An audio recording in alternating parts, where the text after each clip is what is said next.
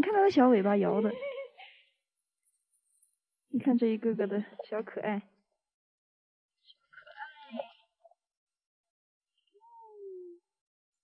不光是这个，其他的都还在那个羊棚里面。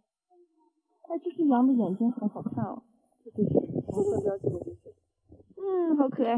2 hours later， 那我们就给你们介绍一下，就我们家的院子吧，就牛啊那些。叔叔看，这个是我们家的小藏啊，它会吼的哦，在那一直吼着。这些是我们家的牛，都是奶牛，平时都是挤牛奶。然后那边是我们的小马。平时是干什么？就是以前的话，就是农作物不是很发达嘛，就是那种拖拉机啊那种。比较少嘛，都是用马来那个耕地的。但是现在农业都变成了机械化了嘛，然后马也用不着，但是我们还是养着它。然后这些是我们的，都是奶牛。那你们家的牦牛呢？我们家的牦牛都不在这里，因为这些是奶牛，所以早晚都要挤奶嘛。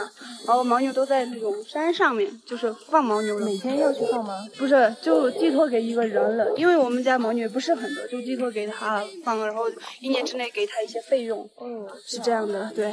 这个蓝色的门是干什么？这2个是新盖的，一个是拖拉机的那个车棚，一个是装载机的车棚。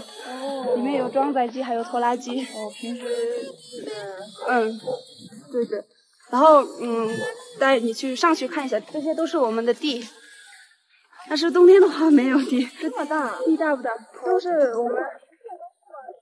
对，下面的全是，主要是我们家也地比较大。这地全都是我们村的，还有在那边也有好多。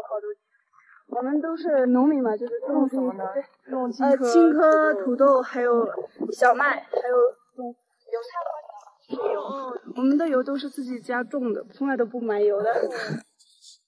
我是舒荣，第一次来到日喀则，如此近距离接触到西藏农村，我的第一感觉就是卓玛的家乡有一股荒凉的美感。我发现这就是在林芝的山全是绿绿的，树的对吧？全是特别荒。西藏就是80%以上的树都在林芝，林芝的山跟这边完全不一样。日喀则、拉萨那边大部分山都是这个样子，因为那些山是岩石形成的嘛，长不了草。一年四季都是一年四季都是这么土。之前我生活在成都，到西藏的第一站就是林芝，那里因为海拔低，气候好，有很多树木，看惯了一种风景，来到一个全新的地方，给我的感觉就是震撼。我们家以前住在那里，然后后面就搬过来了，因为这边风景比较好嘛，冬天就比较光秃的，但是夏天的时候这边特别的好看，满地都是油菜花或者是青稞，然后这边树也是长满了那树叶。对，以后有机会你夏天来一下，夏天真的是2种感觉，这里真的很漂亮。对。这整个呢就是我们的村，一共有200多户人家。我们这个村也比较大。西藏地广人稀，所以村中比较分散，村户户基本都是2层或3层的楼房，就像是独栋别墅。这些房子是他们自己修建的，也有一部分是国家帮忙。除了房子以外，村里的其他基础设施都是国家帮忙修建的。西藏的农村修房子，家家户户的男性都会去帮忙。卓玛家的房子也很大，是他爸爸亲手修建。当时修的时候，全村都来帮忙。对于藏族来说，互相帮助是一种美好的传统。卓玛说，他们村里有商店，日常用的东西都能买到，而且有水有电也有网，每天干完活，生活也不会太枯燥。卓玛家的村距离县城很近，只要走到公路边，坐一辆车只需要20分钟。依山而建的西藏农村就像会受到山的庇护，但是对于我来说不会适应住在这儿太久，因为我还是习惯了城市的生活，即便家家户户住的是独栋别墅，太久了也不习惯。感觉这边冬天还是蛮冷的。对，那你们冬天的话是怎么取火是吗？看这满地都是牛粪，这都是牛粪啊！对，这些都是取暖用的。就是不是把它晒在这里晒干了再烧？对，那边堆成的那个就是要做的，然后这些也是，不管是冬天夏天，我们都要这个生火炉的。哦，夏天还要生吗？对，夏天还要生，因为做饭嘛，我们用的煤气不是很多。在西藏，家家户户的房子都很大，但并不是家家户户都很有钱，他们也需要靠着双手创造财富，通过自己的勤劳过上好的生活。藏族把家庭看得很重要，只要家人平安、健健康康，就是他们的幸福。哎，怎么这是你们家的羊吗？它过来看着我们干什么？你看，好可爱呀！这个，这个好可爱。你要干什么？现在给你做一个做法吗？那我要严肃一点。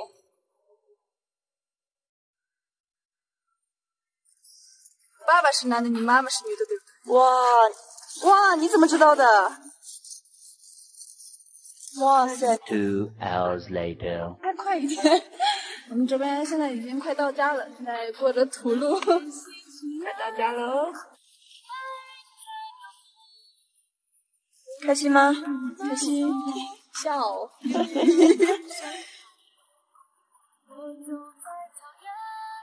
我是舒荣，卓玛的家乡海拔4100米，山上主要是岩石结构。由于海拔和土质的原因，第一感觉是荒凉，没有树。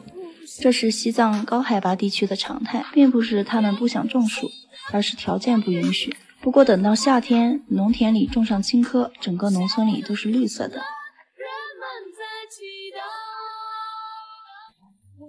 这边是夏天的话，如果有泥石流什么之类的，然后路全部都塌了，你知道吗？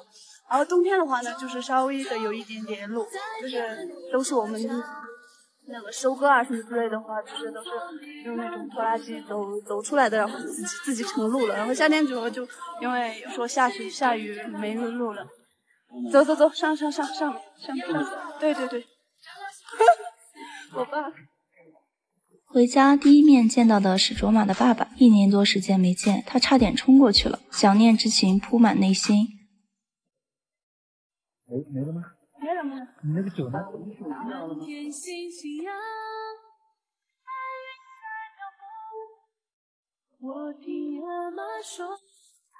这是藏獒吗？你先走吧，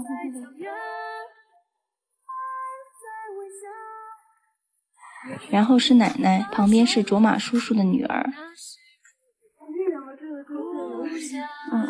好。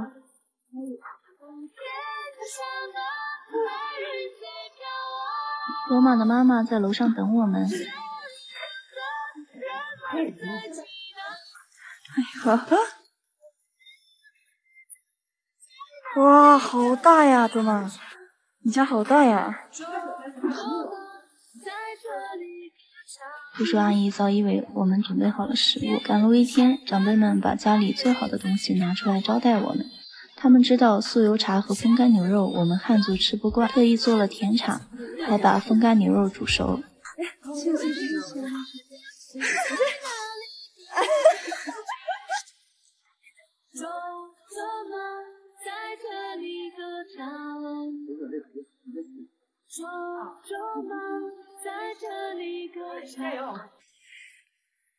煮熟的风干牛肉味道很好，用刀子切开后，一嘴下去满满是油。卓玛的父母都不太会说普通话，但是他们也用藏语热情地招待我们。虽然听不懂具体的意思，但是能感受到浓浓的热情。很多人对藏族朋友有误解，其实藏族都热情好客，对待客人非常的重视。无论是藏族还是汉族，到了他们家里都是朋友。真的很感谢卓玛一家的招待。卓玛的妈妈还亲手给我们捏了糌粑，觉得家里做的确实比外面的好吃。糌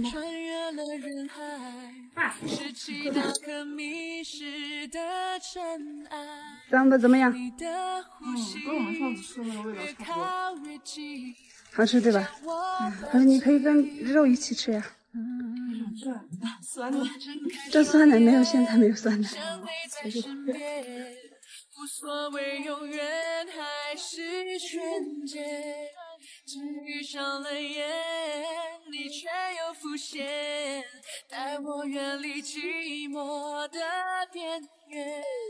忘了是非，没有伤悲，无怨无悔。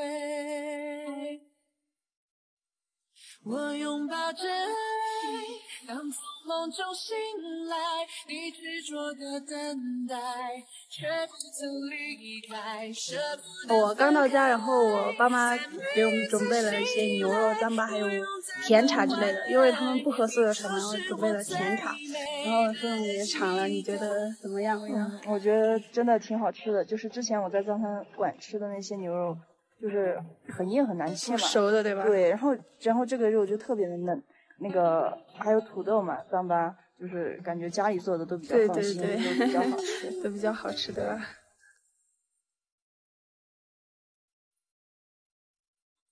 我睁开双眼，想你在身边，